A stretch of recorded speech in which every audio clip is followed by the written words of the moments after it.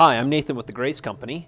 Today we're going to be looking at the TrueCut Original Rotary Blade Cutter and how to change the blade. What we're going to show you here is you can look at the cutter. This has been designed to work for both left and right-handed cutters. And to change the blade, it's a very simple process. We're simply going to remove the nut from this side, which will allow the bolt to come out so that we can then switch out the blade. Before we start handling the nut, what we want to make sure is that it is locked in the lock position so that the guard cannot be moved. This will be done by pushing the button down here on the hand of the locking button into place so that we cannot use or operate the cutter.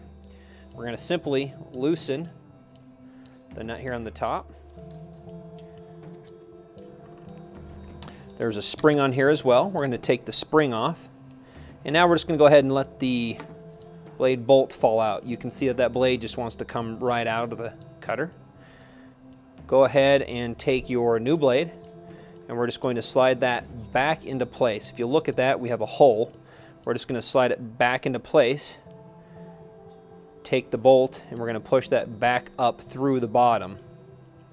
Now again, this does work with any 45mm blade that has a hole in the middle. We're going to go ahead and take the spring, put the spring back over the bolt. We're then just going to take the nut and then tighten this back down on top. And again, we do want to make sure that that nut is tight on there so that it is seated all the way.